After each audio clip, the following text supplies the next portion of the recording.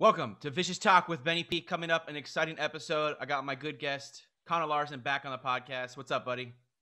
I'm just a good guest? What's with that, man? My good friend. What's popping? I thought I was a great guest. Everything's popping, man. We got a lot on the docket today, trying to, get through some of the formalities right off the bat. Connor, obviously, is well-known guest of the podcast. We've been talking a lot of football, predominantly with him on the podcast. But, we got a lot of stuff to talk about today, including off-season football, because obviously, that's Connor's specialty here on the pod. But we're here also to promote a little bit of what's been going on with All Things Analysis, our website, our feature website. The Vicious Talk is the podcast for. And on All Things Analysis, we got a growing YouTube page, and we're running a promotion right now. So, Connor, tell us about the promotion for All Things Analysis, and get our listeners excited for it. Yeah, so I think this might tie into one of the themes later in the show when we talk about sports cards and the growing market. And to kind of capture a part of that trend into some of that excitement, we're going to be giving away some sports cards live on YouTube on All Things Analysis. We're going to be doing a box break, and all you have to do to be entered is to subscribe to our different channels. So on YouTube, Facebook, Instagram, or right on our website, if you create an account, you'll get an entry. You can get multiple entries. So you can get entered 5-6 different times. That means you can get 5 or 6 different teams. And we're going to do the 2020-2021 Panini Donruss Blaster Box. There's 88 cards in each box. We're doing 2 of them. Ben, you're going to break one down all the way in LA or Arizona. I don't know where you're going to be at the time. I think I'll be in Arizona, but we'll see. And I'll be coming to you guys live from the Boston area. And we're going to do a little competition, see who can pull the better cards. I think I'm going to get the LaMelo, which means that one of our fans is going to get a LaMelo, hopefully. But yeah, that's the idea. And when are the winners being announced for that? Great question. So we're running the promotion right now, and we'll probably cut it off on Friday, May 7th, just so we have a day to aggregate, everybody's names and make sure we capture everybody who should be part of this giveaway for subscribing. And then on Saturday, May 8th, on our YouTube channel, we're going to go live and we're going to break down 2 boxes of cards, and we're going to give away all of them. And just for people who tune in live, we're going to do a little bit of trivia. Ben on the show on Vicious Talk has been doing a great job bringing up some fun trivia questions for the guests. So for our live audience that day, we're going to have some other cards, maybe some memorabilia for you guys. So make sure you actually tune in live as well. For sure. Yeah, looking forward. It sounds like it's going to be a really fun promotion. I'm looking forward to being part of it with you. But the sports card craze has just been really booming. And Connor and I have, growing up, we both participated in a lot of sports card collecting. And we are kind of excited to get our toes wet back into it. It's a fun hobby. Something that, especially during the pandemic, a lot of people stuck at home in their quarantines or just have a lot more free time or downtime. Sports cards is a great, externality of what came out of this pandemic, because I think that the boom of the sports card industry can be attributed to some of that extra free time or hobby time that, people hobbyists were able to get into. And, it's crazy some of the stuff that we're seeing with this industry. It's like it's this whole there's a shortage of cards at times, like people trying to stand in line Friday mornings at like 5 a.m. to get to Target or Walmart. It's like, who's going to Target or Walmart for that kind of stuff? It's crazy. And the stuff that's going on with the whole industry is really interesting. And Connor and I wanted to talk about some of that stuff too, because like we said, there's a renewed popularity with this whole thing. It's crazy because when we were growing up, we used to go to the card shops, and I used to go with my dad and, pick out like a Ken Griffey Jr. card for like $5. And it was probably now it's like, I wish I bought it you can sell it for like $100. It's like the prices are booming for that stuff. Right. Like $10 and you get like a jersey and a bat card. And nowadays those are going for 10 times that amount on eBay. So it's pretty awesome. Yeah. And it's not just sports cards, it's Pokemon too. Like those are selling out everywhere. It's the memorabilia and collectibles game across the board. That's something I'm not willing to venture further back into. Pokemon was, when I was a kid, I used to actually play Pokemon when I was a kid, or maybe just like collect the cards and watch the show. But that's not my cup of tea anymore. If you have the original 1999 base set, if you have some first editions in there, they're worth a few $100 per card, some thousands. And it's the same thing with your old baseball and, your old basketball collections. Just running through mine, I found a Shaq rookie card that was a limited edition. I had no idea I had it all these years. I was like, whoa, holy crow. The graded, it's worth a couple thousand if you get a gem mint one, but a couple hundred otherwise, which is still pretty exciting. And I think that's also part of the fun about sports cards game.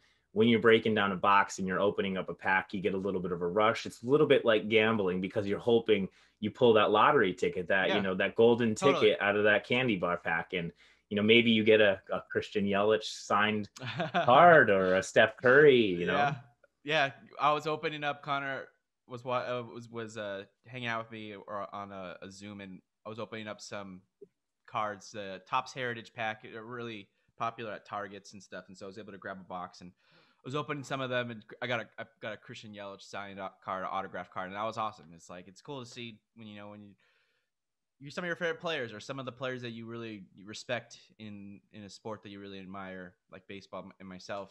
It was really cool to see. It's a rush, like you said. It's a rush to pull that card and take a look at what you just found, and it's cool to have it in your hand and be able to like physically see it. Something that's like really interesting. How we saw this last week with Topps NFT release, and a lot of mixed reviews with that whole process. A lot of people weren't able to either get the cards that they were promised, or there was like a lot of backlash with the way that they were handling like the payments and the wax payments and stuff like that with NFTs. And I think it could have gone better for Topps, but it's interesting concept that because the modern trends are NFTs are hot right now. There's a lot. I think, were you trying to put together an NFT for ATA? Yeah, we Yeah. have one. Garrett's the owner, Demet's the creator, which is pretty fun. So we have a one-of-one ATA NFT created on the blockchain, backed with Ethereum. So you can trace it back to its original creation. It's pretty cool.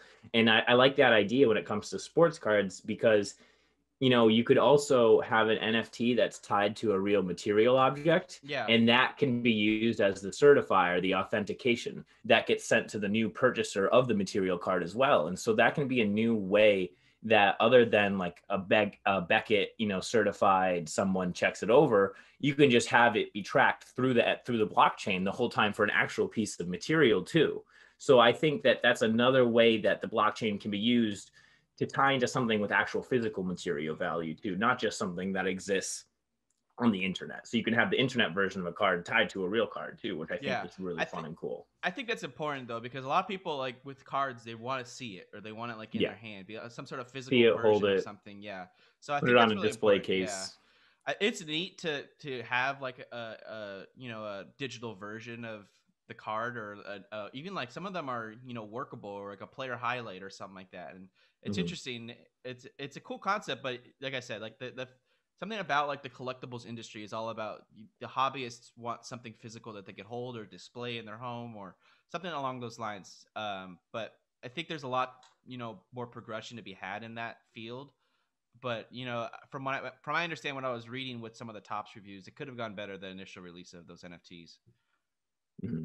Yeah, it makes sense. But I mean, I like where the innovation is going. I know back in the day when cards were pretty cheaply made, it was just printed on a piece of cardboard. It was also pretty easy to fake them all the time too, because you just needed a decent quality printer. It's not like the cut jobs for coming out of Tops and coming out of Upper Deck were decent either. So it didn't matter if the card looked like it was perfectly printed. So people were selling those to, pawn shops and stuff like that. I was watching, and the reason I bring this up is I was watching an old episode of Pawn Stars, and somebody tried to sell like a 1950s Mickey Mantle, and Yeah. the Rick comes over. No, that's fake. There's no way in this good of a condition. And I think Yeah. that's something where NFTs could prevent that, even that type of That's judgment true. call. It's easier to certify a card that way using those when you Mm-hmm. have the backup like that. It's cool. Yeah, I specifically, I think so. Topps has a 1952 Mickey Mantle card that is like instantly, regardless of condition, it's like $10,000 or like it's an Mm-hmm. expensive card. They also did a reprint in like 1992 or like 1993, and Yeah. I have that version of the card. So that one's worth like tops like $20. Like Yeah. it's not It's a replica insert. That's cool yeah. though, still. It's a cool card. It looks exactly the same as the old one, but it just doesn't have like the edges are cut cleanly on the Mhm. reprint. Like some of that stuff, it's just a newer version of the card, and since it was a reprint, it's not worth as much. Mhm. It's crazy how those types of things make that the biggest difference. It's literally like thousands and thousands of dollar difference because of it's the same card, but it's just printed a different year. But Right. it's not worth nearly the same. It's not even a fraction of the price. And small fractions can make a big difference in terms of the grading a card. Yeah. Is it perfectly centered on the cut? Is it slight leaning? Is there any bumps on the corner? And that can bring a card from a 10 to a 7 in terms of the grading scale out of 10.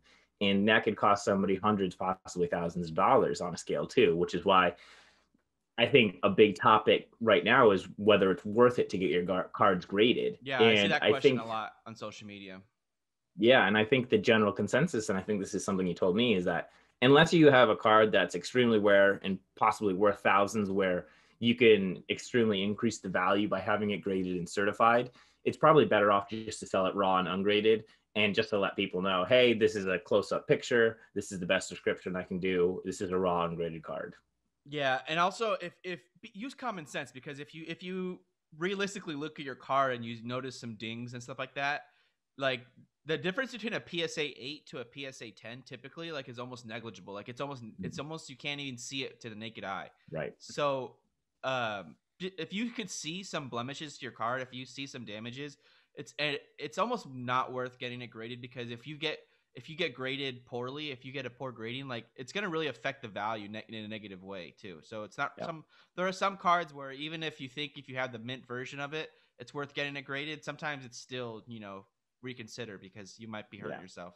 You And could be once you get wasting it your time and graded, money. you can't get it ungraded, Yeah, exactly. So Yeah, and it's very expensive now to get your cards graded because everyone wants their cards graded. mhm. And there's a huge waiting time. You can wait up to a year just to get your own card back. Yeah, And and like, there how are much fun is that? companies Are you kidding me? there are companies that are trying to promise like a quicker turnaround time, but then they run into the same problem. So then they promise a quicker turnaround time, and then they get blown up with all these different reviews, and then they get Right, backed up. because they're promising, yeah, the quicker So turnaround time. it's a cyclical process with this stuff, and it's really just a lot of supply, I mean, or a lot of demand, and not able to supply enough of the gradient process quickly enough.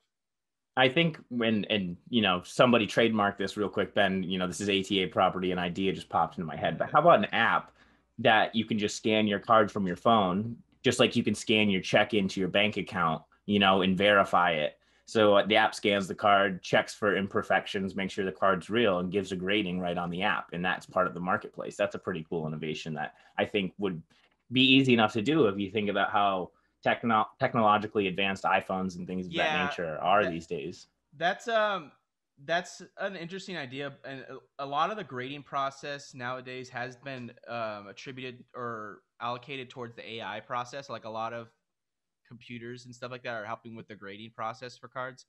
But there is like that threat of a lot of AIs will miss things. Like you'll see a card come back with like noticeable blemishes or like a off center print or something like that, and it'll still be graded like a PSA 10. So Mm, there are like mistakes that happen like that. Um, but that's an interesting idea in terms of the best aspect of something like that would be the immediate turnaround or a quicker turnaround. mhm, Something that's like people are able to buy and sell cards, or at least ballpark graded cards, in a more quicker fashion. It'll be more like a stock market instead of a collectibles, because it's interesting because the sports card market has been labeled its own like unique asset market. It's mhm. not like anything else in the buyer selling of goods. It's really its own asset, and it's treated that way. The collectibles market in that sense is really an interesting market that is not like others, and we see a lot of like different things. And it's interesting because I think back to that the Reddit situation we had a couple months ago with GameStop, where Mhm. the Reddit users were boosting up that stock. That can happen in sports cards too, where because it's the assets are all uniquely controlled by individuals. Mhm. There are ways for people to manipulate the market, Right. and there are people who like try to buy as much of like Jason Tatum cards as possible, and they try to corner the market that way. Or like there are Gary V's who Mhm. own like all kinds of, he buys like he corners the market on certain players or certain teams that he really thinks that are going to be incredibly valuable. And so that kind of stuff does exist. Um, Right. and Right. And it's you lower the supply, and then demand increases for those specific cards. And you can, because you have a monopoly on that card, especially if it's like a card out of 50 or out of 99, that's like yeah. a numbered SIG card, you can probably buy all of them realistically. And then, okay, everybody wants that card because no one has it. And you could sell Mhm. it for 10 times the value. It's not a bad play if you have the money and assets to do it. Yeah, it's crazy all the little intricacies that could happen with the market of sports cards because Mhm. it's just it's totally unique. It's totally its own thing, and it's interesting to see how some of that stuff could happen. And to be honest, while I'm very encouraged and very optimistic about sports cards, and for at least the immediate future, next 5 to 10 years, I think that we should see a continuation of generally what we've been noticing over the last year or two, in terms of the renewed vigor of collecting in the sports collecting market. But it's it's really, people have to be wary of the bubble of what it could be, because it's Right. possible that this sports card bubble is something that could eventually pop, and the future of the collectibles market could be incredibly volatile. I mean, really, it depends on the individual, it depends on the sport, it depends on the state of the games. Just all different kinds of variables are going to be impacting those types of things.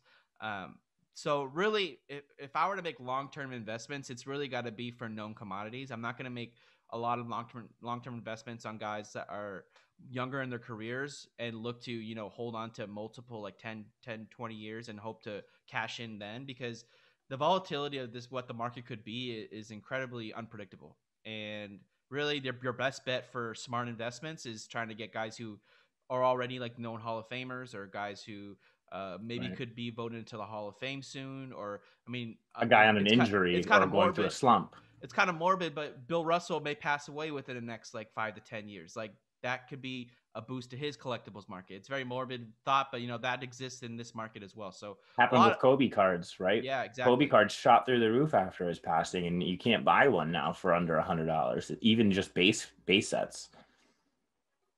Yeah, there's a lot to just flesh into with the whole thing, and I think that uh, while really it's almost like you can't go wrong with any card you're collecting right now in sports market, because everything is going up pretty much for the most part. Mhm. I don't know that we'll continue to see that for the long term. I Right. think there will be some restraint eventually. I mean, right now it feels like we're surrounded by bubbles, honestly. Okay.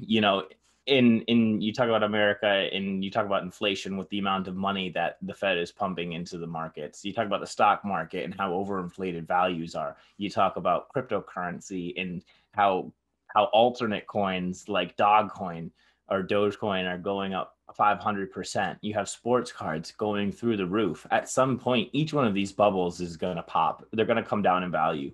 The risk to the sports card game is, okay, well, what happens if people just lose interest because there's a reopening and everybody is not on their computers looking up card values Yeah. all the time and on eBay auctions? They're going to be out on vacations. But also, there's also the risk that what happens if these sports cards companies start flooding the market with more cards? Well, that's What if one they thing just that's start printing more cards? That's what happened in the 80s and 90s. yeah. There was the junk card era, Well, the that's wax one card thing era. that a lot of like Tops and Don Russ are incredibly aware of nowadays. So that's Mm-hmm. one thing that collectors can at least lean back on a more positive fashion, or be more positive about, optimistic about, because the Tops and Don Russ have discussed, like, they've publicly made comments about the hesitancy to flood the market with certain cards, or trying Right. to ensure the rarity of some specific cards, or lines of their card Mm-hmm. brands and stuff like that. And so that is something that card like because it's more organized. Every card has a number. Every card has a specific allocation for what the quantity is going to be in the final versions of them. Mm-hmm. There is a lot more calculation with where cards go and how many cards are distributed and stuff like that. So there is a lot more calculation with how that's monitored, and Right. every card is categorized and journaled, or they have complete records of what's been released. And that's something that is, because it's a modern era, is a little bit less uh, risky Mm-hmm. in what you said, how in the 80s and like they were doing just mass reprints and they were not holding value because they had just flooded the card market. And so that's Right. definitely an aspect of, you know, with Tops and Don Russ and all these other cards. Royal Crowns, I think, is another one. There's different, you know, companies that are trying to be aware of, you know, avoiding that Mm-hmm. issue. Yeah, Fleer and Chrome and all those upper deck. But what's interesting too is these companies. You're absolutely right. It's a financial decision for them to release a certain amount of cards, because if they lose their secondary market value, then they also lose their retail value. If Totally. someone can't sell a box of cards they buy in Target for twice as much on eBay, they're much likely to want to go wait in line at Target to buy that box of cards initially. What's interesting too is we're going to get a lot more insight into what these card companies are thinking, because Topps is becoming a public company on the stock market. So they're going to have to start releasing quarterly earnings. They're going to have to do earnings calls where they're talking about their strategy, Totally. what types of things they're releasing, product updates. So it's actually going to be pretty cool. We can start to get a little bit more information besides just what they post on their website, and a little bit of a deeper look into, some of these card companies. Totally. I think that as a collector, you got to have both long term and short term strategies for this. Because obviously, I mean, it's a fun hobby, but for a lot of people, it's an investment because I mean, the pricing of a lot of these cards is skyrocketing. So you're gonna be, Mhm. if you're collecting cards, you're investing a little bit, and you're investing with hopes of eventually getting your money back, or at least Right. or making a profit, hopefully. And what I think you got to do is, while it's really fun to you know, snag that LaMelo Ball Prism card, or Anthony Edwards or John Morant Prism card, or something really valuable like that for a young player, I think that when you experience a boom for a young player like that, so you get a Luka Doncic rookie card, and you know he wins the NBA Finals in a year or two, like that could be the time to, you know, capitalize on the Mhm. boom. Like if you get a boom for a player that you own, if the value of your card skyrockets like to 500%, like you should be looking to cash in for the most part, because you don't know when that next boom's going to come, or if it's going to come at all. Like I was mentioning, how Right. the you know, the long-term volatility of this market could pop at any moment. But really the long-term investments are the ones that we're talking about, with like Bill Russell's, you know, Michael Jordan's always a good investment. His card, you know, that card, he broke the record, right? It was like 1.7 mil or something like that, 1.8 mil. Yeah. His card sold One for. went for 2 point. I think a Brady went for like 2.9 or something. Yeah, like Just like, those cards are. I mean, obviously, when you if you get know to, it's an all-time great player, right? there are some cards LeBron, though like that. Brady, Like that Michael Jordan Jordan. card is not one that you're gonna want to invest in, because it's not gonna go up from there. You know what I mean? Like Mhm. that's the highest it's gonna get. So there are cards like there are excellent players that, you know, their values will continue to go up, but you also have to know when the value has peaked, and that's the peak value for a Michael Jordan rookie card or whatever card it was. Like that's not gonna be something that you're gonna continue to grow on. So like it's a push and pull. It's you know, So let's each. play a little bit of a game, Ben, because I have four players in mind, and I want to do a little bit of buy or sell on their cards with you. So you down for Okay. this? All right, They're go going to ahead. be football players. So you're thinking about the 2020 rookies in the NFL, and you talk about Okay. maybe their Prism cards. All right. So the big four quarterbacks people are looking to get are Justin Herbert, Joe Burrow, Tua, and Jalen Hurts. These are cards that are going for base cards going for double-digit dollars. If you get a patch, a rookie, or a number, they're going for hundreds or thousands. All right, so let's start from the top. Let's go with Justin Herbert, rookie of the year. You buying, you holding, you selling. Totally. Yeah, I would buy Justin Herbert stock, because really cards. What's really neat about playing cards, or I mean sports cards, not playing cards, sports cards, is when you look at the back and you look at the stats. Like Justin Herbert at the end of his career is gonna have a full fucking sports card. Like Right. his stats are gonna be Drew Brees Incredible. esque. Like he's gonna have a full list. And so while you're getting a rookie card, you're not gonna have that. You eventually, If, but the point is, the stats for Justin great Herbert point. are going to be incredible by the end of his career. And so he's a guy that you have to have some long term optimism for. Mm-hmm. But like I was saying, for young players like that, if Justin Herbert wins an MVP award along his career, if he wins a Super Bowl, if you see Sell like right after. I would sell. I would look to sell most likely. Okay. But that's almost for any player really. And I don't have Yeah. I don't have the kind of long term guarantee of substantial income to bank on. Like Mhm. I have knowing I have like a multiple $1,000 card in my my back safe. Like I'm not gonna you be like sit on it for years. You know what I mean? Like I could use Right. that money. So that's Mhm. it's different for everybody. Everybody has their own specific. Yeah. And I think you make a great point about the statistics for someone like Justin Herbert, because on the back of that rookie card, you're going to see that he broke the rookie record for touchdowns. Yeah. So that's something that's going to hold value. If you have the rookie card of a player on the back of it that also holds a record, that's going to be awesome. So let's move on to the next guy, Joe Burrow. Joe Burrow is possibly the most unpredictable member of that group that you just listed off, because Joe Burrow is obviously very young, very talented. He looked great before he tore his ACL, and so we got to see how he looks after that. But you could also look at it as an opportunity to buy low on a guy like this, where Joe Burrow was possibly people were the most optimistic and the most or they were fans were most looking forward to his performance as a rookie. Right. And he didn't disappoint. Really, he was excellent for the time he was out there.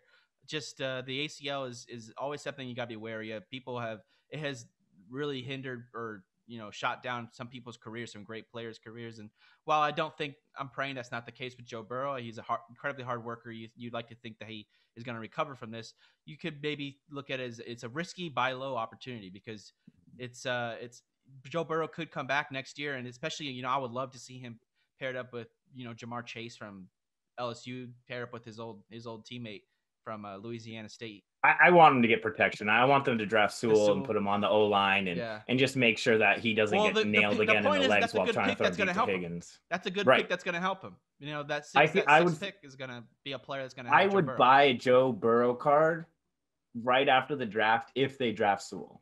If I see them draft Sewell, I'm buying in. He's going to have more protection. He's going to have the stats this year. If they don't address the offensive line, he's just going to get murdered all over again, and the chance for another injury, possibly a career ender. When you already lost one ACL, if he has another bad injury to that leg, or possibly the other one compensating, there goes the value of the card. His career is over. So definitely a risky buy low, but if they address that offensive line, it's a guy I'm buying into personally. Yeah, when injuries take place, especially significant injuries like that, you have to look at the player's individual situation and determine for yourself whether or not you're going to be optimistic for that player's future, or whether or not this injury could really hinder their potential, output going forward. I think we both feel comfortable with Herbert and Burrow because they're clearly the locked-in starter on their teams.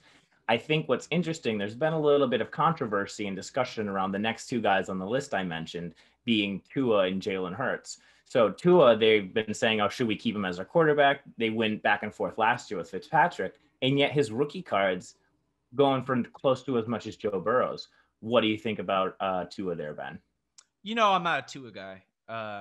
I think Tua is a league average at best quarterback. While he can have moments where the legs and the strong arm can get him to occasional impressive performance. I don't think Tua is going to be the kind of player that leads a franchise to Super Bowls or long playoff runs. I think he's limited in what his abilities can produce on the field in the NFL.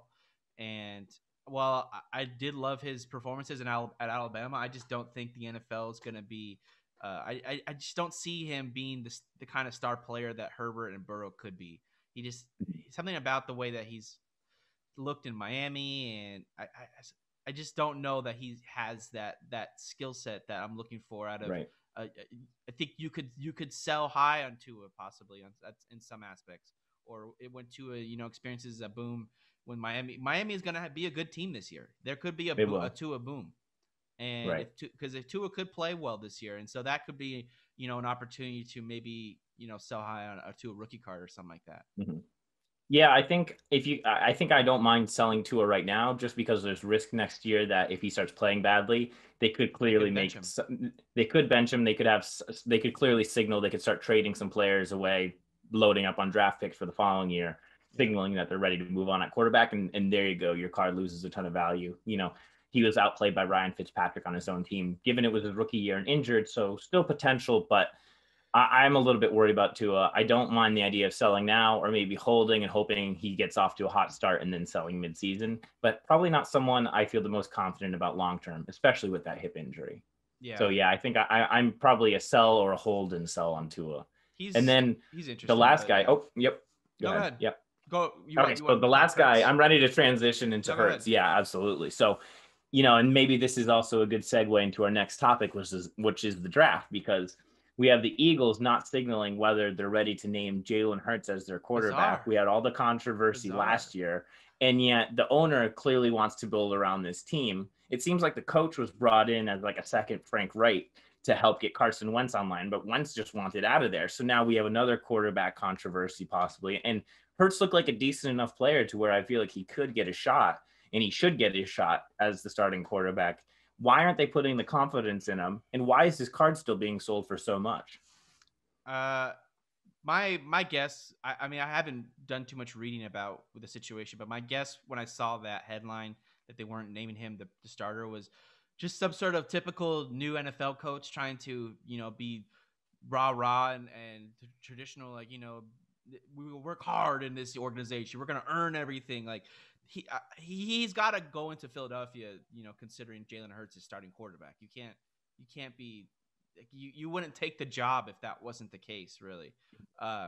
But that's just kind of, a culture that the NFL has bred. You got to earn it. Nothing's given to you. I'm a new coach. You got to earn your spot on my roster. Every one of the 53 players has to earn their spot on our team. Like that's going to be, it sounds like the mentality they're going to have in Philadelphia this year. So I don't take too much stock out of that. I think Jalen Hurts is the kind of player that wouldn't get mentally shaken up by something like that. Very, known for his strong leadership ability and strong mental capacity. I mean, the guy's a leader, and we saw that both in Alabama and at Oklahoma in his college years. And so very composed player. Yeah, I wouldn't be too worried about that. And, Hurts is someone I'm extremely optimistic about because if you're looking at his cards, it could be an opportunity to buy low before he booms again because while he finished the season strong, leading to a lot of people like myself to fantasy championships, he could be someone that takes another step forward again next year. Bringing up your fantasy championship casually months later. Screw you. I love it. No, but Jalen Hurts is somebody that could be a fantasy monster. Rock star. Could be a rock star with his legs. That has an aspect in the collectibles market. Like that's a factor because if he's, a top 5 fantasy quarterback, every fantasy owner is going to be willing to, want to collect his card. And there's going to be a lot of overlap in those two markets for sure. So that's something to consider as well. And while, maybe the long-term value of a guy like Jalen Hurts isn't incredibly reliable, like you don't know how his future in the NFL is going to shake out because the type of player that he is and, he's a very physical guy. He uses his legs a lot. Like an injury could really derail that type of skill set that he has, that he flourishes on. But the immediate 2-3 year window with Hurts could be, incredibly optimistic, incredibly valuable. So I would definitely maybe look to buy and hold Jalen Hurts right now. And then with hopes of a bubble coming within the next couple of years or so, or a boom coming in the next couple of years. Yeah. Someone with the type of talent that if he puts together the passing, he could have a very strong season on the ground and through the air. The question is, can he put up the yards per game that we're looking for that's going to maintain somebody in a starting quarterback position? We know he can do it with his legs. Totally. Yeah. What the Eagles do in the draft is going to be interesting for them. I mean, I don't think they have a first round pick. But this draft is incredibly interesting. And what's crazy is, I've been seeing draft analysis and stuff like that for almost a month or two now. And it's like the draft isn't even until I think it's like May 9th or something like that, or May 8th. Like it's still a ways away. We got weeks to go. And so there's going to be a lot of, different storylines that come and go within the next couple of weeks before the actual draft takes place. But everybody's jumping. These players are moving like crazy. Mac Jones is like the top of the second round, and all of a sudden he's a top 10 pick now. And I'm like, what changed? Yeah. What happened in the meantime where I all of mean, a sudden he's a top Justin prospect? Fields. Justin Fields keeps sliding according to these mock drafts, and then you'll see him go at second to the New York Jets. It's like, Right, where's nobody has any idea besides after Lawrence after the first pick. Like right. nobody has any idea who's going where. Is what I'm gathering because Mhm. how many different storylines have you seen already on the NFL draft? It's endless. I think Lawrence is the only locked-in player that I would feel comfortable predicting at this point. I mean, the rest of the first round is kind of all over the place. Did you see the news that the guy out of Alabama, the wide receiver, is that Devonta Smith? Yeah, Um, Devonta Smith and Jalen Waddle. so Smith weighed in at 166 pounds, He's tiny. 6'2", 166. He's Are tiny, you dude. kidding me? The thing I with weighed Devontae Smith, 166 in seventh grade. they That's talk about incredible. they talk about what Smith is his incredible. Obviously, he won the Heisman, but so he's incredibly fast and incredibly gifted with his hands. But his best attribute on the field is his mind. He's an Mhm. incredibly smart receiver. He'll come back. They were saying he would come back after drives and sit down with the offense and talk about what they were doing and what they were doing in coverage and what to look for going forward. And like the guy is all pro type of talent in terms of what he sees and is able to comprehend on the football field. And while that his big knock, this 166 light, he's a very lightweight receiver. Um, I think that's the most fixable attribute of a player Right. like of his skill set. I mean, he already has the skills to succeed at some of the highest levels. We saw how well Great he did. hands, great Yeah. speed. Absolutely. So the Giants have been the team that has been highly rumored to be targeting him at 11. So that could be one of your guys that joins you in New York. Imagine Kenny G and Devonta on both sides of the ball. That would be incredible. Ingram and Barkley. That offense. If they drafted him, let me get some Dan Jones rookie cards, okay? Because he might break out. He's a guy who has the potential and the talent and just really hasn't ever had a team that seemed organized and had all its weapons healthy on the field. Yeah. Right. He didn't really get to play with Odell. They went ahead and traded for Golden Tate, who, awesome, a field stretcher. Not really. They let him go this year. Finally, they're bringing in some talent. So we get to actually evaluate. If he doesn't do it this year, though, his career is done. Move on. Yeah. I'm super interested to see what the Patriots do with the draft this year because they got the 15th pick, and there's a lot of talk about their desire to move up and select one of these, quarterbacks that they're targeting.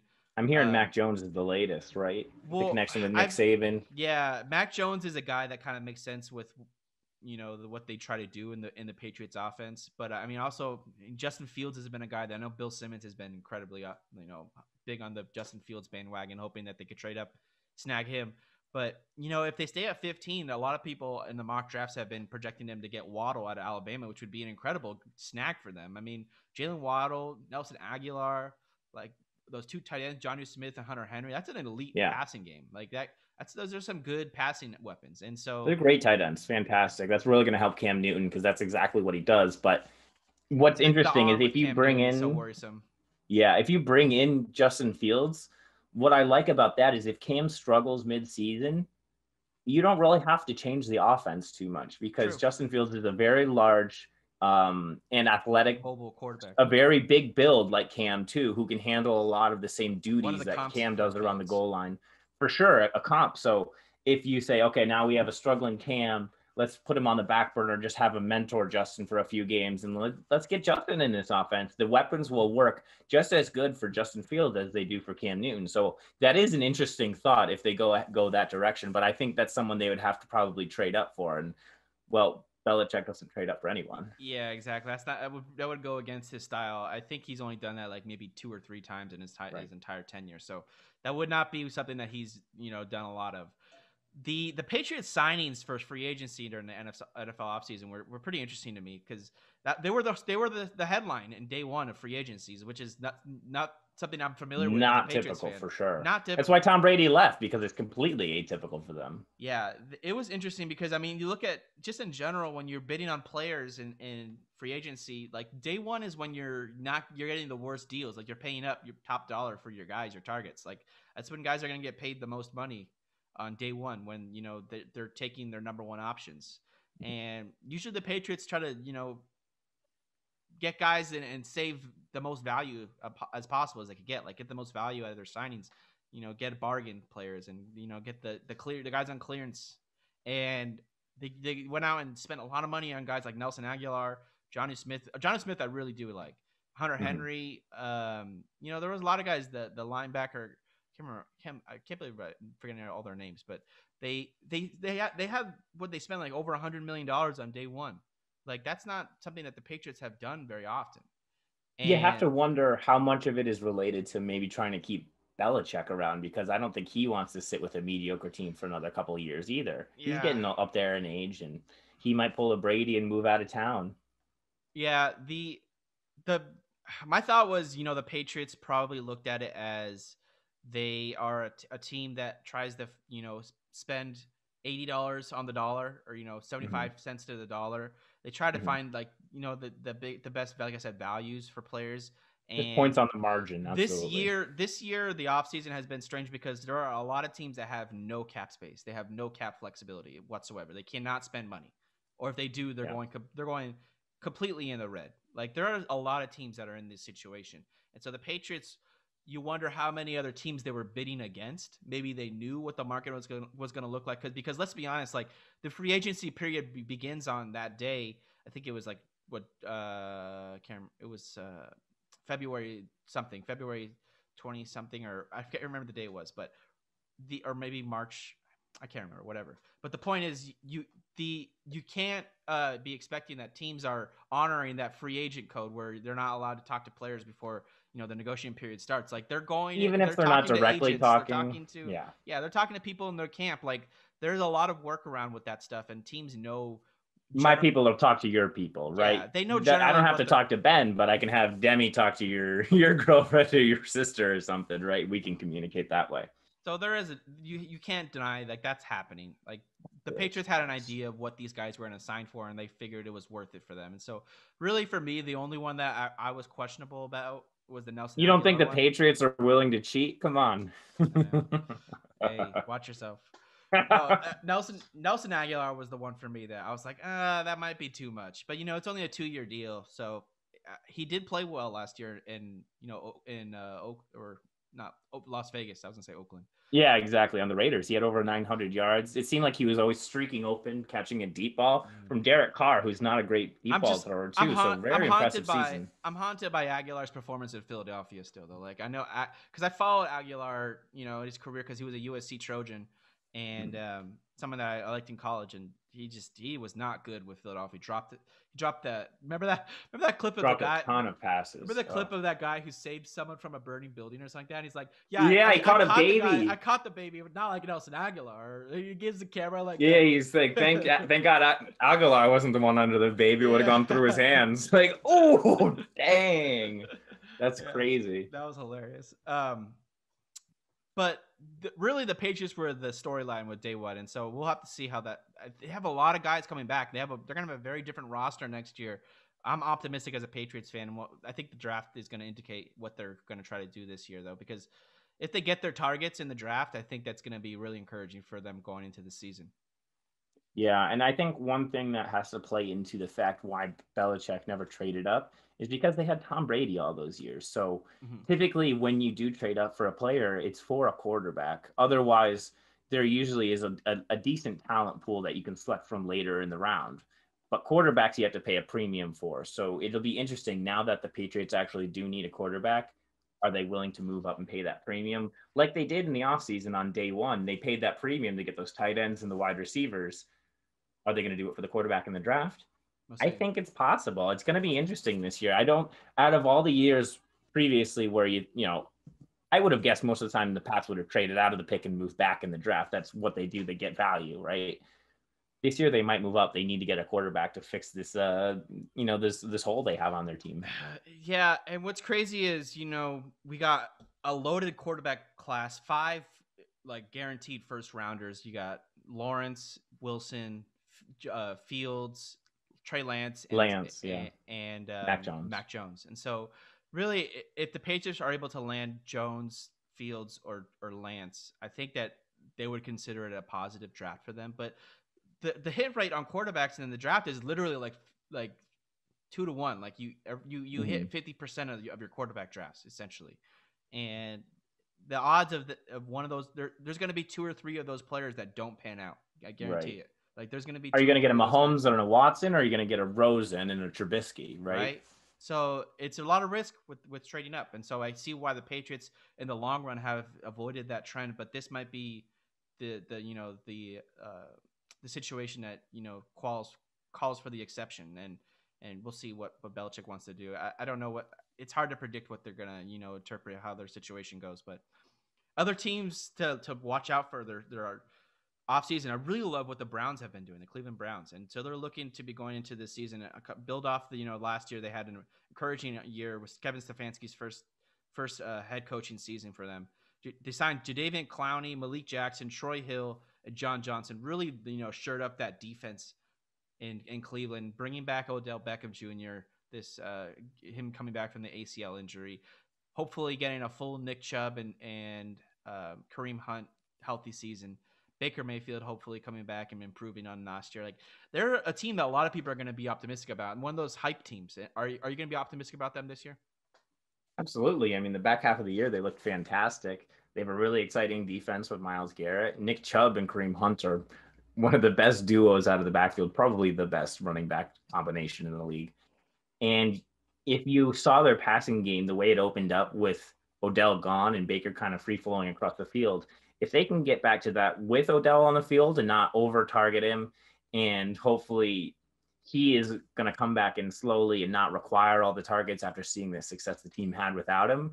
I mean, he's an amazing player, an amazing talent, and somebody I'd still rather have on the field than not. And I think it still increases their potential when you have a guy who previously has gone for 1,500, 1,400 yards in a season. So. Totally. Okay, what about Miami? The Miami Dolphins signing Will Fuller, Malcolm Brown, Jacoby Brissett, really trying to ensure that their offense is going to be consistent again this year. I was intrigued by the Jacoby Brissett backup signing because I think he's one of the better backups in the league.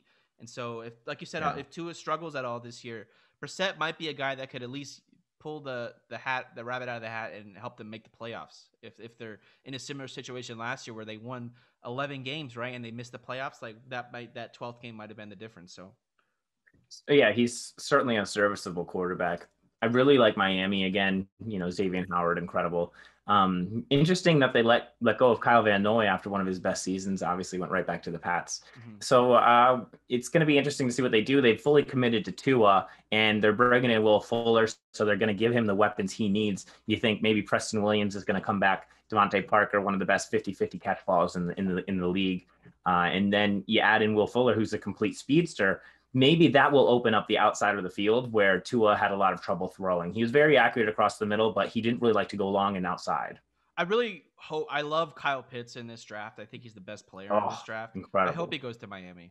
It would be The really fun. Gesicki and Pitts combo would remind me a lot of the Gronk and Hernandez combo. Yeah. Gesicki, the larger player, really good at boxing out 50-50 balls. And then the Hernandez style. And of course, he's coming out of Florida too, which is really funny comparison. But Kyle Pitts, the athleticism out of this guy and the way he can run routes is just incredible. He's a one of one in this draft and probably a top 5 talent.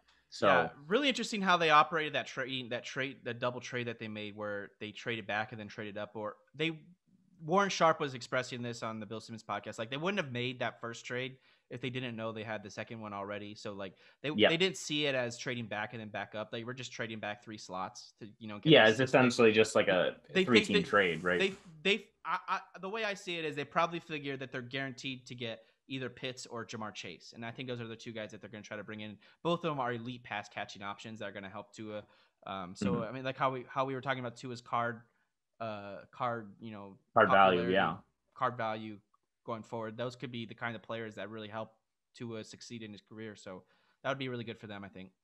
And he has really good pass catching running backs in Salvin Ahmed and Myles Gaskin. Both guys, when you have a pass catching running back like that, that really helps inflate the quarterback stats because they can take a dump off pass from 5 yards and make it go 40 yards. We saw it multiple times last season. So another way that Tua can have that support system around him. He just has the dump off pass that he needs. But if you think about the weapons that could be surrounding him after the draft with the signings, I mean, they're really setting it up for his success, just like the Giants are doing with Danny Jones. They're kind of saying, like, okay, we're going to give you the keys to the car.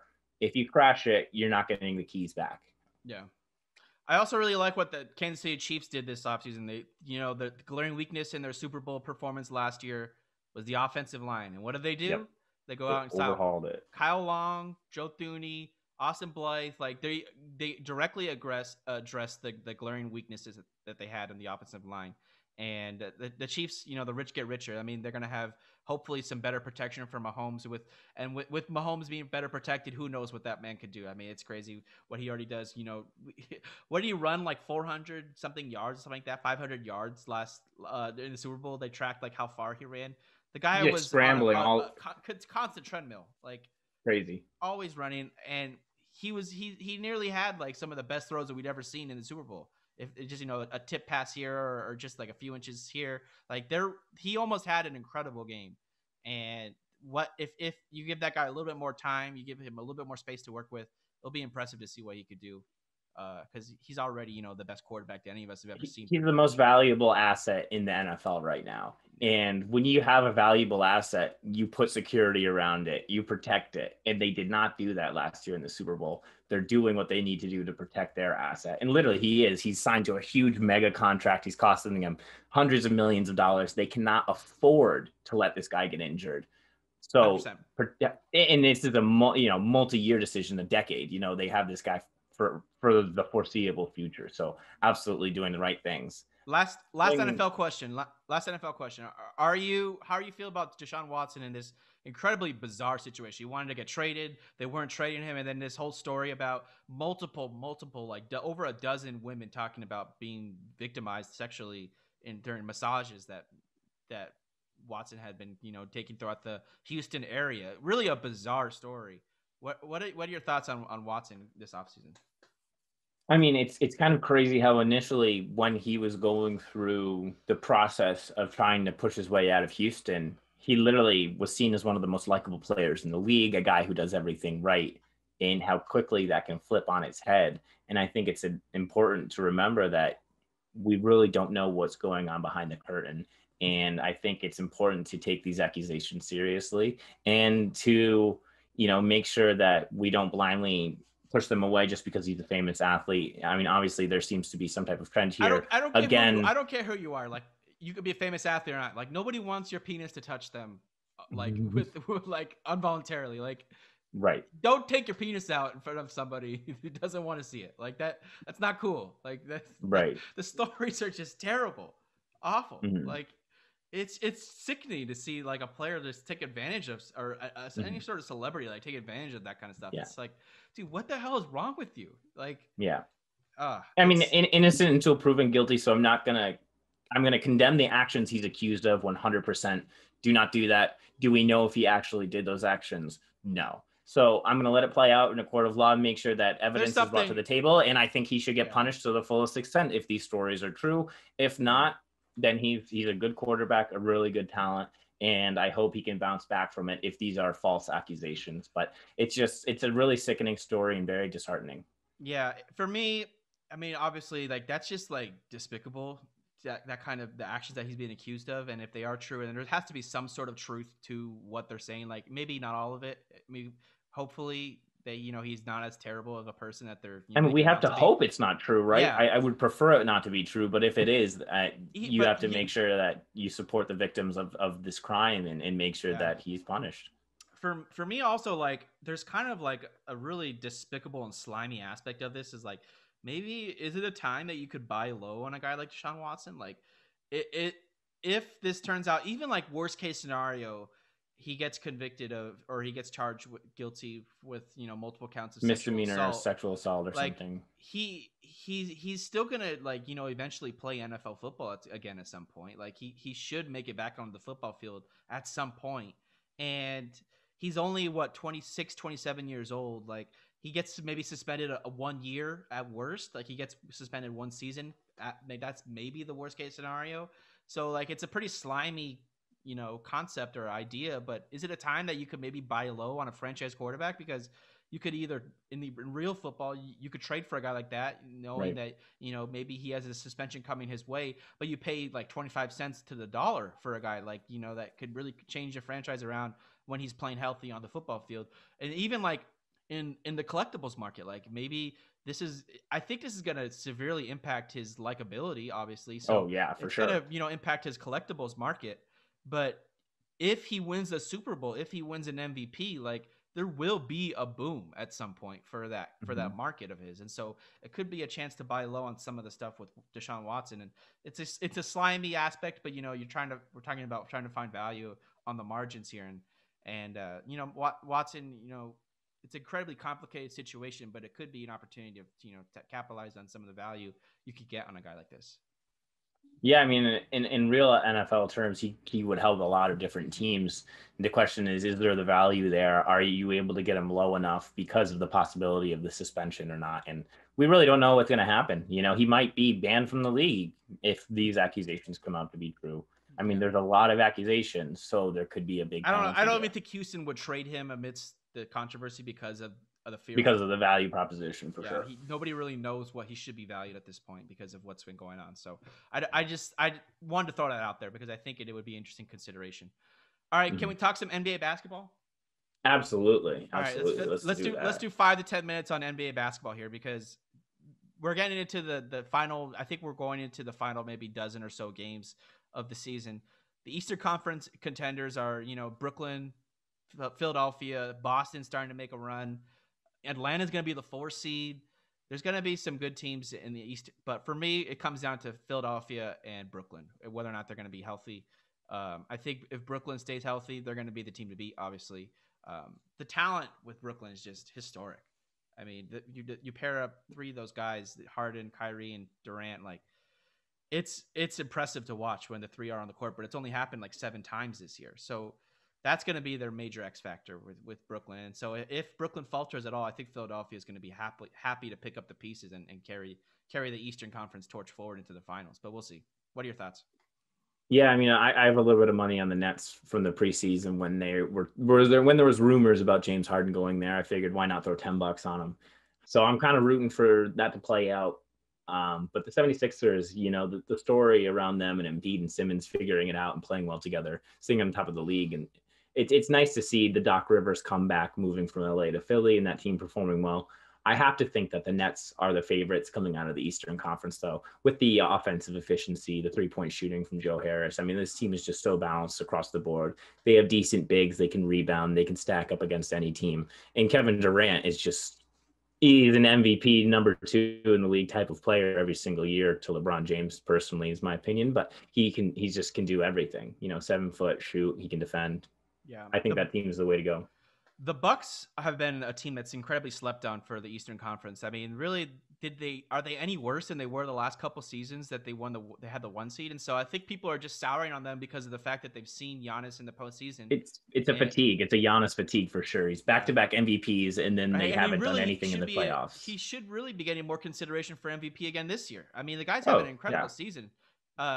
The Bucks are just one of those teams that people just don't believe that they could do it in the postseason anymore. So I think they're getting a little bit undervalued. And similarly, I think the Clippers in the Western Conference are in the same boat. I think the Clippers in the Western Conference are a team that's got the jersey on. I mean, the Clippers have been slept on this whole season because the fact that people were so optimistic about their talent and potential last year, and the Clippers really just choked, for lack of a better word, last year. They really just disappointed a lot of the expectations that a lot of people had placed on them. And this year, people don't want to get burned by the Clippers. They don't want to get burned by the Bucks. Yet these 2 teams are both in the 3 seed right now, in a very comfortable spot to make a good postseason run. And I would be wary about both of them. I think both of them could be very strong contenders for a finals appearance. Yeah, I mean, the Clippers are 9-1 in their last 10 games. They're absolutely making a move up the standings, and they could catch up to the Suns by the end of the year. The Suns have been the team that everybody is like the dark horse Suns. They got Chris Paul leading the way, like Chris Paul, all this renewed Chris Paul vigor with, everybody wanted to throw him out the league when he was in Houston, leaving Houston, going to OKC. They thought, right. Chris Paul was just going. They had to attach picks. Yeah. for Russell Westbrook Yeah. with Chris Paul. Like, are you kidding me? Look at the way that trade turned out to be. I'd much rather have Paul for sure. So it's just a weird situation. The Suns are the team that people want to talk about, but the Clippers are the team that I think people should be talking about because the Clippers have been the hottest team in the NBA right now, and with especially with Jamal Murray, getting the ACL injury, he's going to be out for the season. Really devastating to see. A lot of question marks between Davis and LeBron and whether or not they're healthy and how effective they're going to be when they come back. Uh, there's just a lot of question marks. The Jazz had Donovan Mitchell go down with the ankle sprain recently. This could be a year that the stars kind of align for the Los Angeles Clippers. And while I'm trying to also speak it into existence, I'm also trying to not jinx them because Jinx it too. the best thing about the Clippers is when they're slept on, when they're the underdogs, when people don't expect them to win. That's when they're at their best. When they have all these Yeah. expectations, they get out to a 25-point lead. Like that's when they're at their worst. Go figure. Like when they're expected to win, when they take the foot off the gas and they start to coast, that's when they're really struggling. And when they don't have the autopilot. They always have to be grinding, always have to be fighting. They don't have the autopilot that like LeBron teams have when LeBron goes down and they're still in the 5th seed and they're 5-5 out of the last 10. Like they're still a decent team because his teams just go into autopilot and they collect wins, they tread water. That's not the Clippers. They're always up and down, always riding a roller coaster of the highs and lows. And so as a Clippers fan over the years, there's been a lot of lows. Don't get me wrong, more lows than highs. But Is it a Paul George redemption season? could be. Do I they mean, make he's a? been He's awesome. playing great this year. He's Yeah, playing he he's looks playing back really to his great. OKC days when he Him was like close to the MVP. him and Kawhi should finish in like the top 5, top 6, top 7 MVP voting at least. Like they're Kawhi always slept on for the MVP voting too. He just consistently puts up stats under the radar. Yeah, it'll be interesting. I'm optimistic. Like if I was a gambling man, I mean, obviously the Nets and the Lakers are going to be favorites for win the championship. But there's a lot of value I think in the 76ers and the Bucks as well as the Clippers. Maybe I'd consider the Suns as a dark horse. That's the popular pick though. So usually when the public gets going on a team like that before the postseason even starts, you got to be wary of those types of things because especially in gambling circles, like the odds will be negatively affected by that type of stuff. So, what do you think if you had to pick right now a team to win the championship and a player to win the MVP this year? Who are you going with? Jokic is my MVP. Especially if the Nuggets stay a top 4 seed where they are right now, they have a 3-game lead over the Lakers from 4 to 5. If the Nuggets could stay in that 4 seed, Jokic has to be the MVP for me. I mean, he's been incredible. Embiid's going to play like 50 to 52 games. It's not enough for me. He's had a great season. It's just playing 75% of the game, playing 70% of the games just isn't enough for me. And Harden's a cross awesome. off because of the way he left Houston. Don't even give me 2 cents on Harden. Like you can't put yourself out of a team and then win the disqualified. MVP. Yeah, he's fair enough. disqualified for me. Really, it comes down to what would the stats have to look like over the last couple of weeks of the season if he's averaging over 40 a game and it would be impossible. It's just impossible. You're talking about impossible stat lines for me to consider him as my MVP. Like it would be literally unprecedented stat lines, and that's not going to happen. So the interesting storyline, the narrative coming about the last couple of days has been Steph Curry trying to advocate for his MVP candidacy. The Warriors are in the 9th seed right now. They're 29-30, so 1 game under 500. They're going to be in the play-in tournament in all likelihood. Like, can a team that's lower, they're going to be like, if they stay in the 9th seed, I mean, maybe they can move up one spot to the 8th seed and beat the Grizzlies, but like, that would be you can't win the MVP award at 29-30. You can't be under 500 and win the MVP. But really, like he has a legitimate candidacy for it because imagine how bad the Warriors would be the worst team in the NBA if they didn't have Curry. He's leading the league in scoring. I mean, the shots he's making over this last 10-game stretch where he's averaging over 40. This he might just be the took best the we've ever leading seen Curry. I mean, I know Curry had some incredible runs, like in 2016. It's also the most he's been needed too, right? Yeah, exactly. He's never had this usage percentage. When he had Clay around him and KD, he never had to use this. It's his Harden season. The fact that Harden had to do all that bullshit in Houston, could getting usage rates like near the 40%. Like Curry has an opportunity now where he's needed to be used as in the increased fashion that he has been, and he has the ability and skill set to be better than Harden, I think, in this role. I mean, Yeah, he's I still don't incredible. want to play the Warriors in the playoffs Yeah. because Who Steph wants to would put face Steph? 50 on me. Oh yeah, he could win 2 or 3 games on his own. On his own. Right. So they're a scary team if they make the postseason. I mean, they could really have some runs. So Mhm.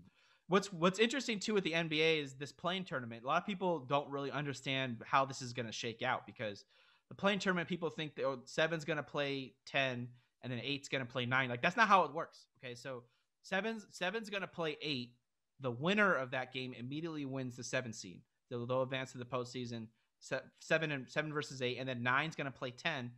The loser of 7 versus 8 and the winner of 9 versus 10 then play each other for the 8 seed. 8 seed. Wow. So the loser of the 9 versus 10 game immediately gets eliminated. They play one postseason game. That's it.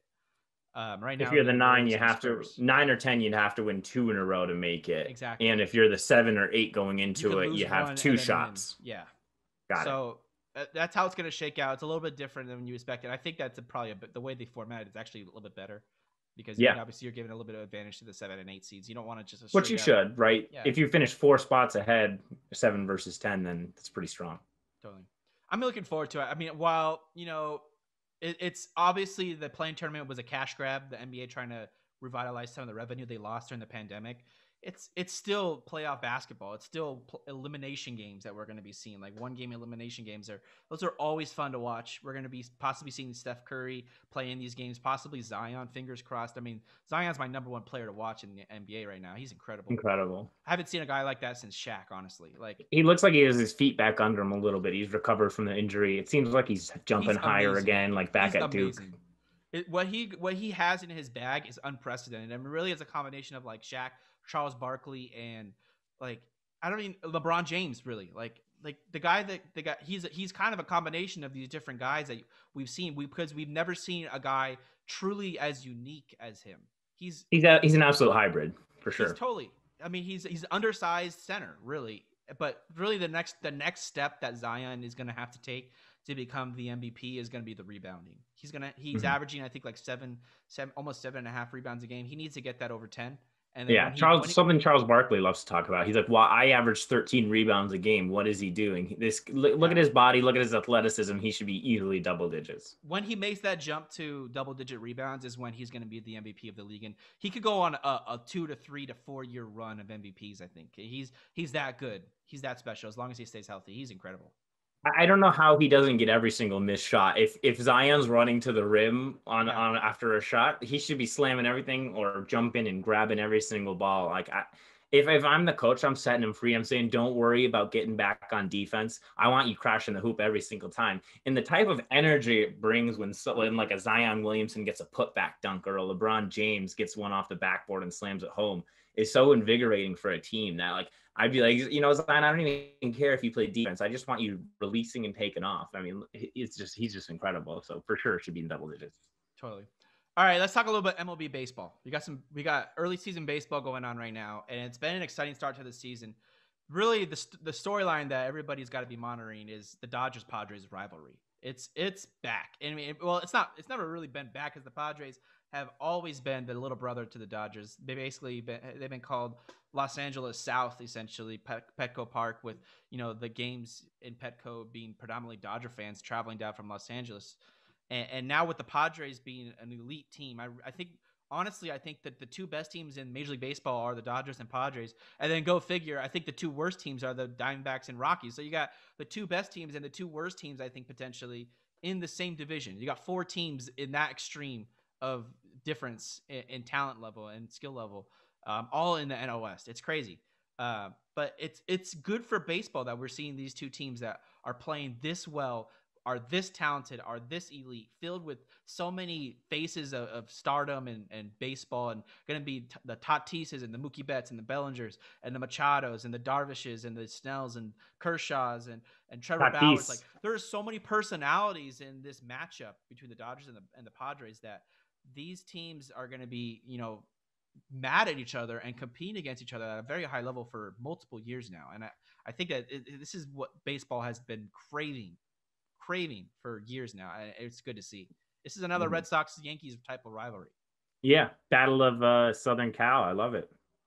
It's been fun. I mean, really, I was a Padres optimist coming to the season. I thought that they, had a chance to be more hungry and maybe push the Dodgers to a second place berth. But look, the Dodgers are proving that they are the best team, and I thought they were the best team coming into the year. I just thought there was going to be a little bit of Yeah. regular season pacing, some World Series hangover, some contentness to take some off the gas and coast through the regular season and just obviously make another big postseason push.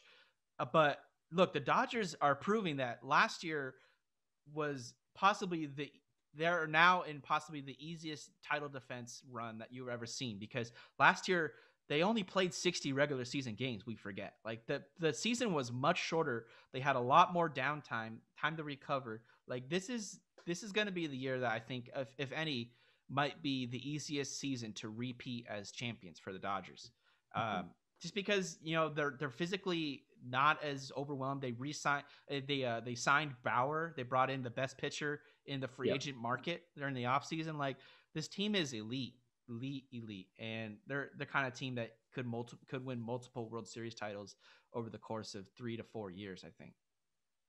Yeah, so going back to the article you wrote on allthingsanalysis.com, you did an MLB preview, and I think you picked the Padres I did. to finish above the Dodgers.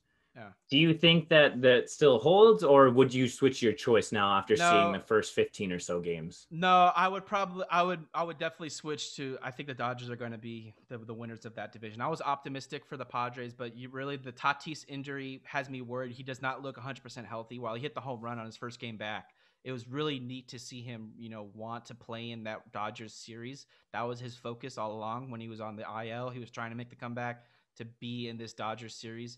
A shoulder injury can be something that nags you for a long time. Especially, he's a right-handed hitter. It's his leading shoulder, his left shoulder. That affects your power. That could sap some of your power. It's just, it has me very worried. They pitched Dinelson Lamet for his season debut last year. He was only able to go 2 innings.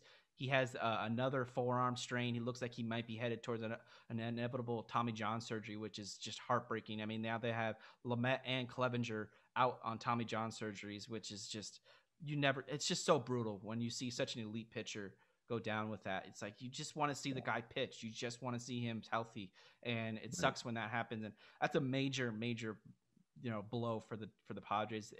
The Padres don't have, well, they've trying to mimic the type of depth that the Dodgers have created in Los Angeles. They don't quite have it yet. They can't suffer the types of injuries that the Dodgers can. Like, Bellinger's been injured for the Dodgers for essentially the full year. He had a slow couple of games to start, and then now he's on the IL, and you haven't even noticed it. The Dodgers, play Betts in center, and they put Muncy at first base, and they're completely fine. They have replacement players that are above league average, and they one guy goes down, the next one picks up the pace, and they don't lose anything. And that's not something that the Padres have quite yet been able to replicate. And I just think the Dodgers are just too poised, too ready for a title defense. I think is in their future, and they're going to make the postseason 100%. And whether or not they make a postseason run, I think is going to come down to health, and whether or not other teams are healthy, whether or not the Dodgers are healthy. There's no team that is better built for the regular season than the Dodgers this year. Yeah, I mean, when you have the amount of depth they do, where you can rotate in and replace amazing players with still above average players, you're in a really good position to make. Yeah, I mean, they got guys like freaking Zach McKinstry. I'm sure you'd never heard of this guy, Zach McKinstry. And he's been their best hitter basically this regular season so far. I mean, I think he's still hitting over 300. He had like 2 or 3 home runs early in the year. Like, he's essentially replacing Kike Hernandez as their super utility guy, because Kike went and signed with the Red Sox during the offseason. But the guy was not even expected to possibly expected to start in the minor leagues this year. And he's been one of their best hitters and playing all over the diamond, playing infield, outfield, wherever the Dodgers need him. Just guys like this depict what the Dodgers do all the time. They develop talent. They get the most out of players' abilities. They know how to take pitches. They know how to work counts. Like Max Muncy is one of my least favorite players to watch because he's so boring, but he's also one of the best players in baseball because he sees the most pitches. He works counts. He gets tons of walks. I think he's still got over a 400 OBP right now. I mean, he's so boring, but he's so good at the same time. And the Dodgers are riddled with these types of players. Mm-hmm. The Dodgers and the Padres are the headline for the MLB season so far. But What do you think about the Athletics on their 11-game win streak currently? Yeah, I was going A to little bit of mention Moneyball. The A's are on a hot streak. Look, I think the A's are always a team that overachieves with their talent. I just don't think that they have the lineup that is going to be able to be consistent throughout the year. Like they really lost some key players during the offseason. They let like Marcus Semien go. They lost one of their best relievers, Petit. They lost Hendricks, one of the best. He was a closer. He was the best closer in baseball last year. And so I think there are some shortcomings that will be exposed throughout the course of a season when the depth gets tested for Oakland. Mm-hmm. And I really don't like Elvis Andrus coming from Texas. I think he's damaged goods. He's been terrible to start the season for Oakland. He's been really bad. But really, they do have some young talent that you can't ignore, like Matt Chapman, Matt Olson. They have some really good players. I mean, Laureano in center field, who's someone who I really, really love to watch play. The talent with him is like the power and speed is on an elite level with that center fielder Laureano, and then he also has a cannon of an arm that he could just unleash at any time with an incredible throw. So the A's are a fun team, but I just don't think they have the depth to withstand what's inevitably coming from the Angels and the Astros. I think that the Astros had the COVID. They had the COVID outbreak last week, and they really are trying to just tread water until their guys get back. And the Astros are a very talented team that I still think should be the favorites to win the NL West. But the A's are always going to be a team that overachieves and is always going to be there. And I think that it's going to be a fun division. The NL West is wide open for me. I mean, really, the Angels are my team. Obviously, I can't be unbiased about it, but they're so fun to watch this year and so good. Ohtani. They're very good. They're a very good team. The pitching is going to be what's going to be their backbone, whether or not they're able to make the postseason and eventually make a postseason run if possible. But the Ohtani and Trout and eventually Rendon and Jared Walsh, like their lineup is elite, very very good. Like Ohtani is one of the best hitters in baseball at this point. He's hitting very very well, and then when he pitches, he was only been able to go 4 innings in each of his 2 outings, but I mean the guy had six strikeouts, 7 walks, and 0 earned runs. The first time anybody has ever done that, thrown 4 innings, given up 7 walks, 6 strikeouts, and given up 0 runs. Like that's never happened in baseball history. Not easy to do. Talk about effective wildness. Like the guy he's very difficult to hit, and so as he cleans up his delivery, as he becomes a little bit more consistent, a little bit more economical with his pitches, he'll learn. Hopefully, as an Angels fan, you're optimistic for those trends to start developing. But the talent level with a guy like Ohtani is something none of us have ever seen, ever. And it's so fun to watch. It's been so fun to watch. And then I've gone this far talking about the Angels and only mentioned Mike Trout once, but the guy still just check. Like it's April 22nd. It's almost 11 a.m. on April 22nd, and Mike Trout's still the best player in baseball. So that's always going to be. Do you know his batting average on hand, Ben? It's high 300s. It's like what 393, just a touch under 400. The only guy over 400, Ronald Acuna Jr. right now, who's also just hitting the leather off of the baseball. Yeah, Acuna's awesome too. I mean, Acuna and Soto have the National League in good hands. I mean, Acuna and Juan Soto are 2 of the best players I've ever seen come out of young prospects to come into the big leagues. Since Trout, really, for me, it's been since Trout that a young player has come and immediately been this excellent, this great. I love watching those 2 plays. Acuna is awe-inspiring display of athleticism. He hit a routine ground ball to Didi Gregorius against the Phillies a few days ago. I think it was last week. Literally routine ground ball. Hit it hard, right to the shortstop. Beat it out to first base. He ran like over 30 feet per second. That's insane. Elite, like I think he topped the fastest speed anybody had been tracked yet this season. And it's just incredible to see what these guys do. I mean, Soto is possibly the most professional hitter I've ever seen since Barry Bonds.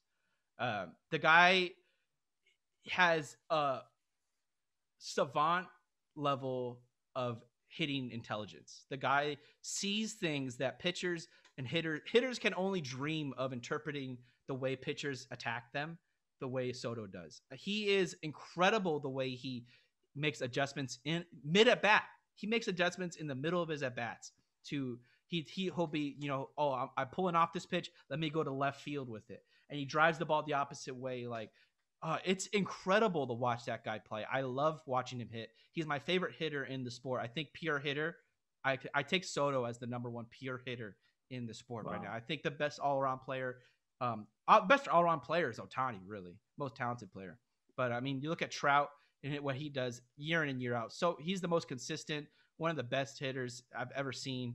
But his level of athleticism is right there with Acuna too. So it's just the game is in great hands. There's just so many great players, and it's really interesting when you look at people trying to say baseball is in a bad shape right now, and we're honestly looking at a potential labor strike after this season.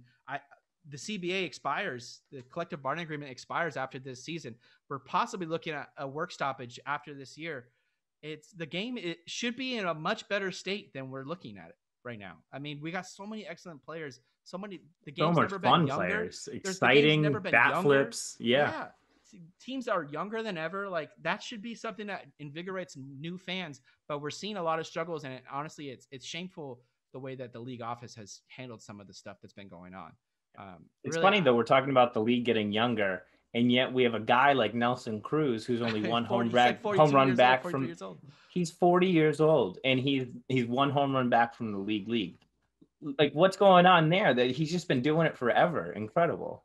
Yeah, he's a guy that he's never going to stop hitting. He's the Julio Franco of our generation. That guy's incredible. Yeah, he's just a born hitter. Yeah.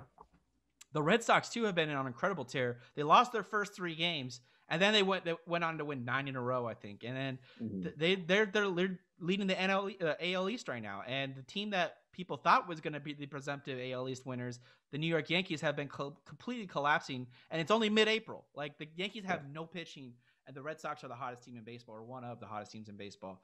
JD Martinez has been on an absolute tear. I think he had 3 home runs last week in one game. He's leading the league in RBIs right now with 20. Yeah. The Red Sox are a very fun team. And while I question whether or not the pitching is going to be able to keep them afloat throughout the season, I'm not optimistic about their pitching talent. But they do have a very young, competitive lineup. I mean, Bogarts is hitting awesome too. He's awesome. I love Devers top 3 in hits in the league. Devers is awesome too. There's just really a lot of young, great players on the Red Sox, and there's going to be some young players for the Sox that I'm going to be on the lookout for potentially collecting their cards, their rookie cards for. I mean, guys like Bobby Dahlbeck.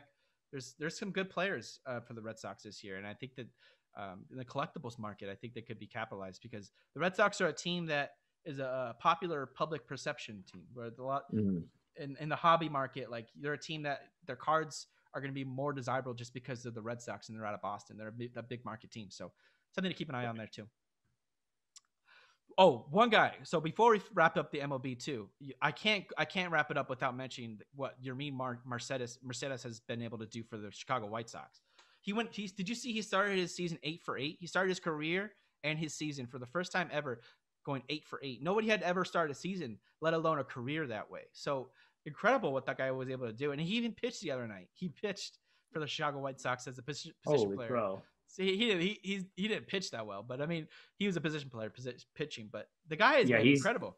He's just below Mike Trout in terms of batting average. He's going 390 right now. Yeah, he killed the Angels in their opening series. He was unbelievable. The Angels couldn't stop him, and he's really helping the White Sox get over the early season loss of Eloy Jimenez. He tore his pectoral muscle in spring training at the end of it.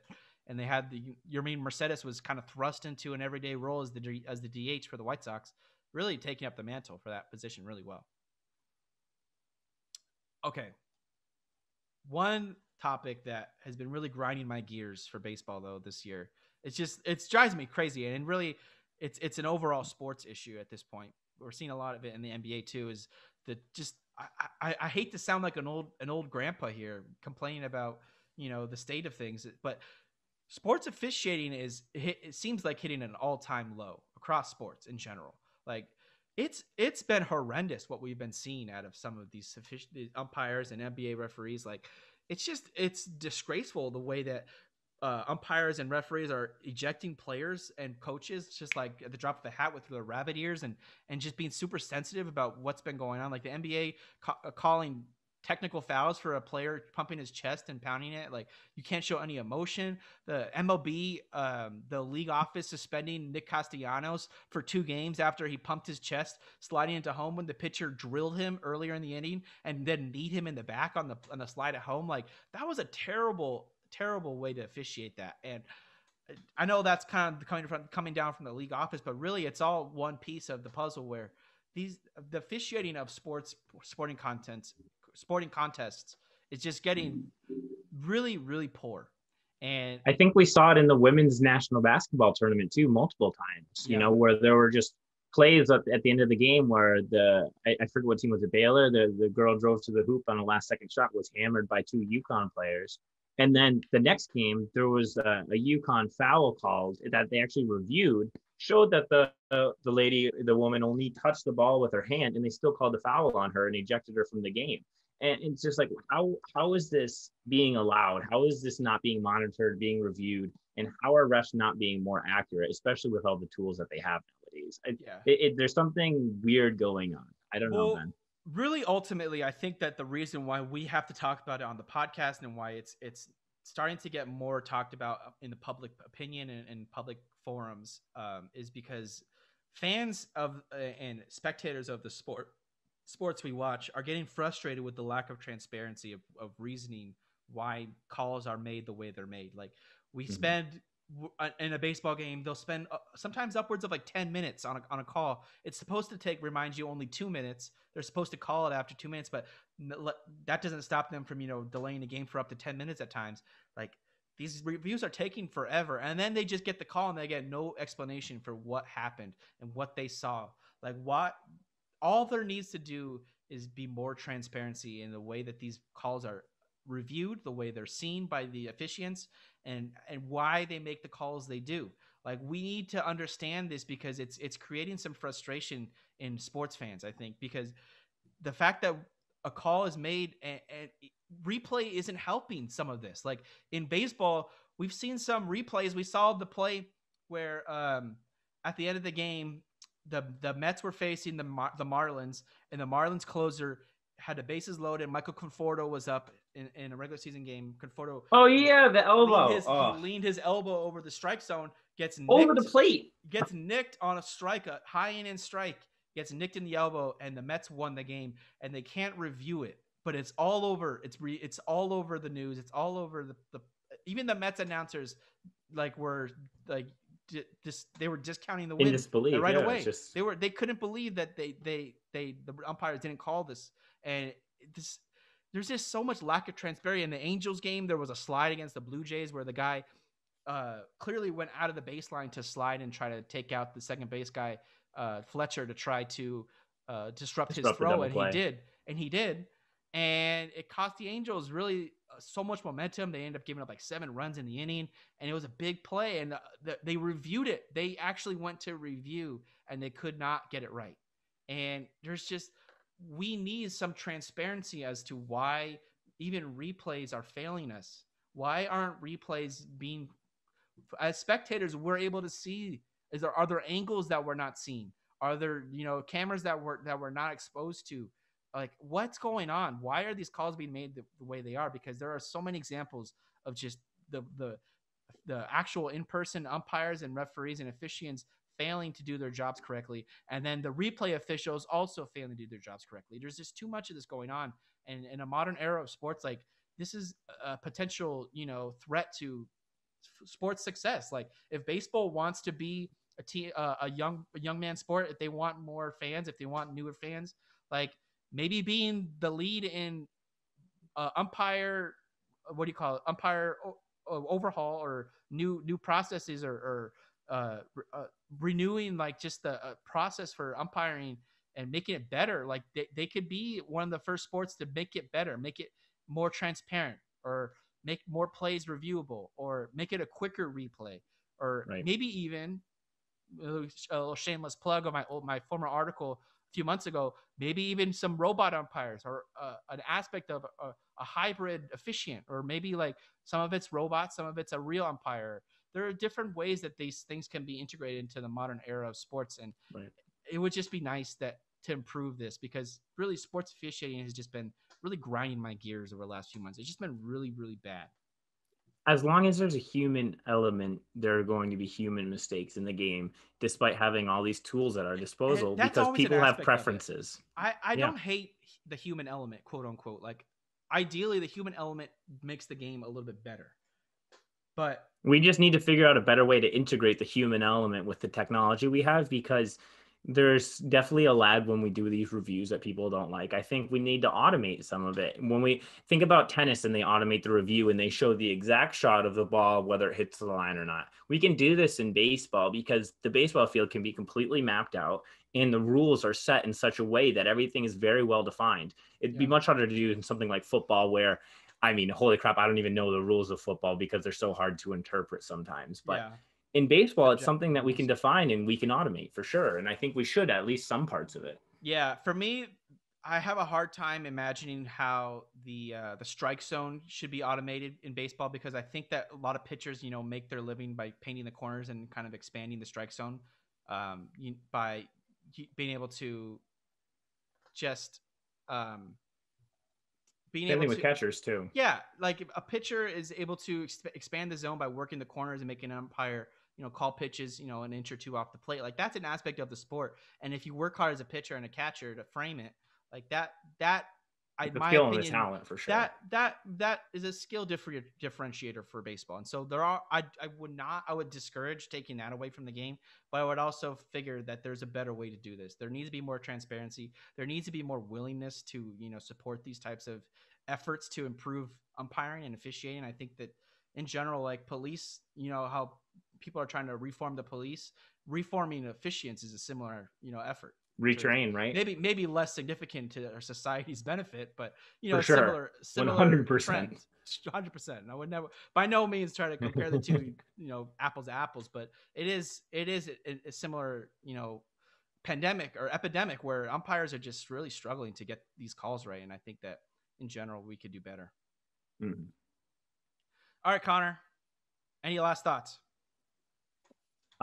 Just to make sure that you subscribe to our platforms and the website if you want to be entered to win some awesome free stuff. And thank you guys for tuning into everything that All Things Analysis has to offer. And thank you for having me on the show, Ben.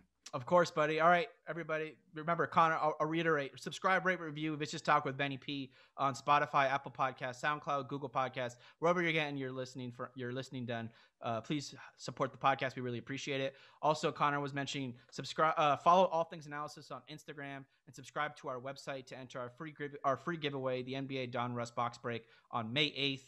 We'll be announcing the winners for that and doing our box break then. Also, be on the lookout for our Fantasy Rap Draft podcast article update follow-up coming up soon. We're working on, getting a follow for anybody to listen to that Rap Fantasy Draft podcast. That was a lot of fun. I would definitely recommend it, but we also have an article coming out soon to kind of, flesh out some of the details we weren't able to, get onto the podcast. That was a lot of fun though. Point out some of the music that we really like from these artists. We're going to have some YouTube videos embedded in the article, and we're going to go over some of the snubs from the different categories too. Very cool. All right, Connor, thanks so much again for joining me on the Vicious Talk with Benny P. Remember to ask yourself at the end of the day, are you vicious? Good night!